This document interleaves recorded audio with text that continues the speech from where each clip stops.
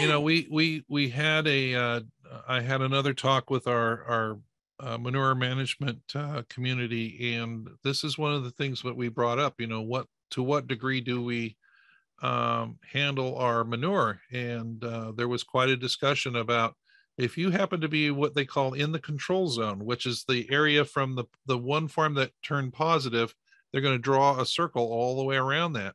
As you're moving manure out of that, you're going to have to test to make sure it is clear of high path AI so that you're not spreading it around. So the idea of maybe having to take those trucks through a car wash or truck wash before they come back and forth to a farm is going to be a real deal.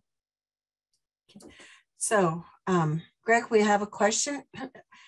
What would you do if you have a backyard flock and the birds get sick? And it may not hurt to go over what symptoms you should watch for too. Okay, so a dramatic drop in food or water consumption, a massive die-off that you could not explain, even with backyard birds. I mean, if I have 6 birds and 2 or 3 die, then that's a big red flag.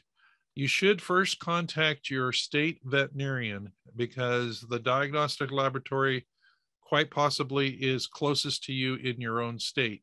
If you cannot get to that number, or there isn't a diagnostic lab in your state, call the USDA hotline, and there is a hotline number that you can use, and that allows you to get in touch with the national veterinarian, and they will send a person in to check those birds.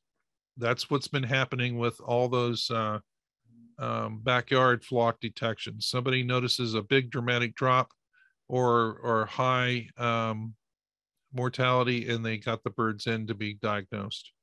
Because there's lots of times, birds die for various reasons, just like other livestock. You just have to sort it out. Sometimes it's a matter of swabbing and taking these swabs in to be tested to see what kind of antigen was at fault. Okay, and another question for you, Greg. If a fresh source of chicken litter is to be used for fertilizing your garden, what is the minimal curing time that you should have before application? I like the idea of composting for 14 days, roll it over, and go for another 14 days. So that's a month.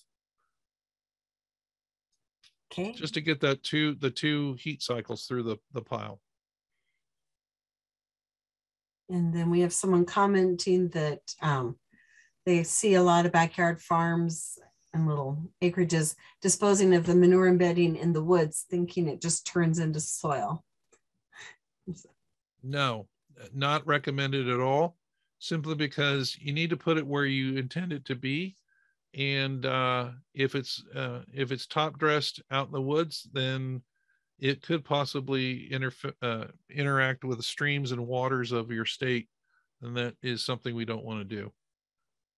So the setback idea is a really important thing to note. I do, you show pictures of that wellhead. I know of 3 or 4 farms around here, not too far from where my office is, that have exactly that situation. Cows are actually rubbing on the wellhead. That's not a good thing. No. And then we also have another comment just that says that they used to inspect nurseries for a disease. They would spray their boots down before each site visit and regularly wash their vehicle. Might be something we... Yes. So biosecurity happens both on the farm and off the farm. So if you're an educator or a extension agent and you're going to visit a poultry farm, there is usually a protocol involved that includes washing your car, using rubber floor mats, and then you would sanitize going into the farm. You would put on special clothing, PPE, before you visit the flock, and then you would reverse the order coming back out and wash the car again.